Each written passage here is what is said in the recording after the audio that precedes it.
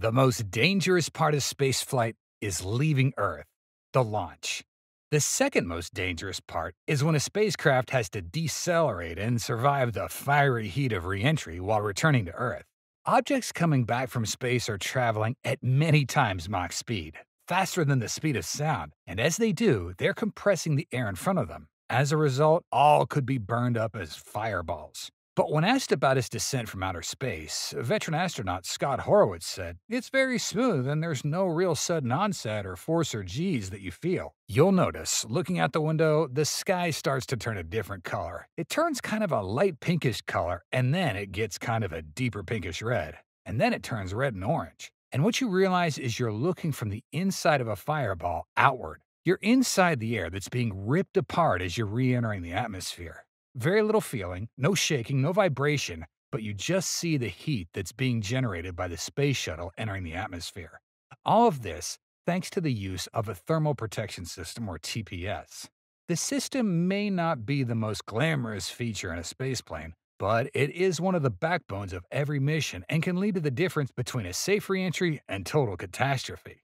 The TPS plays a crucial role in protecting our spaceships as well as astronauts from aerodynamic heating and the heat of the sun. And of course, the same's true for spaceplanes. Special mention must be made of the Dream Chaser, a reusable spaceplane currently under development by Sierra Nevada Corporation, SNC. Dream Chaser was selected by NASA to provide cargo delivery, return, and disposal service for the space station under the Commercial Resupply Service CRS-2 contract.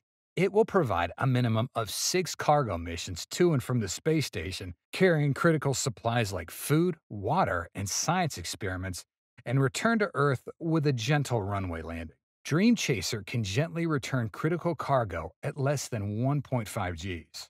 The vehicle is designed for high reusability, reducing overall cost and a quick turnaround between missions.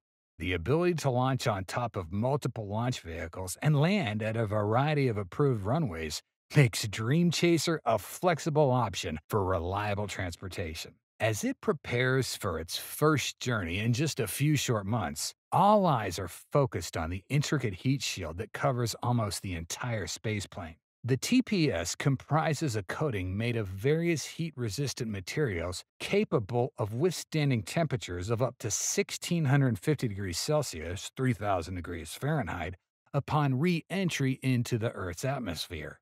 In the case of both the Space Shuttle Orbiter and Dream Chaser, this represents a sophisticated protection system consisting of fiberglass-based tiles and thermal protective blankets perfectly fitted to safeguard the spaceplane. In addition to protecting the vehicle during re-entry, it also helps normalize the temperature inside the spacecraft when exposed to direct sunlight. Temperatures can reach up to 120 degrees Celsius (250 degrees Fahrenheit) during the day in orbit. These tiles can aid in maintaining a stable temperature for experiments and ultimately for humans inside. Notably, Dream Chaser incorporates a few areas without tiles due to the presence of thrusters. Sierra Space recently highlighted the challenges faced by Dream Chaser's forward dome thrusters, which will encounter some of the highest temperatures during re-entry. These thrusters, integral for guiding Dream Chaser during docking with the space station, work in conjunction with the tiles to withstand the formidable heat and forces during re-entry. Dubbed a mini space shuttle, Dream Chaser takes pride in its compact size, a standout feature that sets it apart in the realm of space exploration. Therefore, Dream Chaser has about 2,000 TPS tiles compared to the 24,000 tiles used on the space shuttle. These tiles seamlessly wrap around the vehicle, covering its sides, top, bottom, and various control surfaces. Recent images showcase the intricate progress of this purpose, emphasizing the importance of each tile's precise fit to the unique and rounded body of Dream Chaser.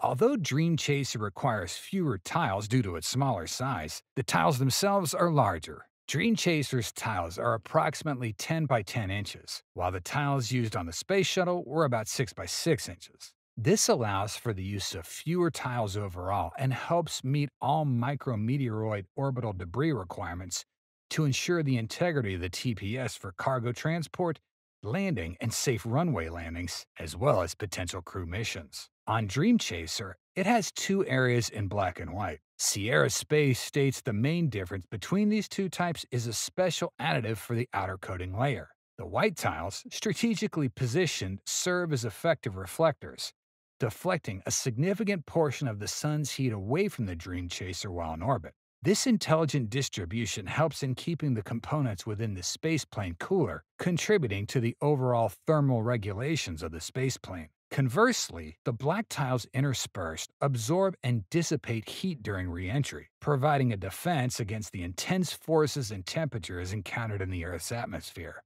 The location of these tiles is carefully determined by the spaceplane's design. By placing the tiles on specific areas of the vehicle, engineers have created an optimized system for managing heat, reducing the strain on components and enhancing the overall efficiency of Dream Chaser's thermal protection. This is a smart choice that balances the aesthetic appeal with technical precision. Moreover, the tiles on Dream Chaser use room temperature vulcanizing silicone (RTV) to ensure that each tile remains bonded to the vehicle. Silicone material can withstand higher temperatures, making it ideal for use in this context. Each tile undergoes individual pull testing to prevent issues such as tile detachment, a problem that occurred early in the Space Shuttle program. When workers first attempted to ferry the Space Shuttle Columbia to the Kennedy Space Center in 1979 atop the back of a 747, hundreds of TPS tiles fell off the space plane during the initial stages of the flight, simply due to aerodynamic forces and airflow. Had this happened during launch instead of the ferry flight, it could have led to catastrophic consequences for Columbia and its two-person crew. Indeed, when Columbia embarked on the historic STS-1 mission on April 12, 1981, a few TPS tiles unexpectedly dislodged during launch. Fortunately, the absent tiles were located in areas of the spaceplane that could withstand atmospheric re-entry even without them. Sierra Nevada, drawing from the 30-year, 135-flight legacy of the shuttle program and its TPS bonding best practices, has seamlessly integrated these lessons into the development of Dream Chaser. Leveraging the invaluable insights gained from the shuttle's extensive history, Sierra Nevada engineers have undertaken a comprehensive update of Dream Chaser's TPS tiles. In a significant milestone in 2015, SNC successfully concluded crucial TPS material development tests for the Dream Chaser spaceplane. These tests, conducted at NASA's Ames Research Center and Johnson Space Center through reimbursable Space Act agreements, provided indispensable data supporting the TPS subsystem's critical design review and validating the manufacturing readiness of Dream Chaser's TPS. The comprehensive testing program included over 100 arc-jet cycles and radiant heat tests at Johnson's Radiant Heat Test Facility and Ames's Aerodynamic Heating Facility. These tests not only supported the thermal characterization of the development TPS materials, but also contributed vital information for thermal modeling analysis and TPS sizing. The subsequent AHF ArcJet tests, emulating conditions akin to Dream Chaser's environment, further solidified SNC's confidence in certifying the manufacturing capability of the high-temperature material known as Tufrock. Highlighting their commitment to safety, the former corporate vice president of SNC Space Systems, Mark N. Serangelo, emphasized the importance of collaborating with NASA institutions like Johnson and Ames, leveraging their infrastructure, materials, and expertise to refine and customize Dream Chaser's TPS. The result is a TPS that is not only lighter, stronger, and more efficient than previous generations, but also one that surpasses all mission requirements. Looking ahead to its first launch, Dream Chaser Tenacity, a cargo vehicle, is scheduled for a potential liftoff in early 2024 via the United Launch Alliance's Vulcan rocket. The final testing of the test article, a crucial step before flight readiness, is nearing completion. Sierra Space's dedication to innovation is underscored by the numerous advancements implemented in the spaceplane, all of which will face the ultimate test in a real flight environment. That's all for today's episode.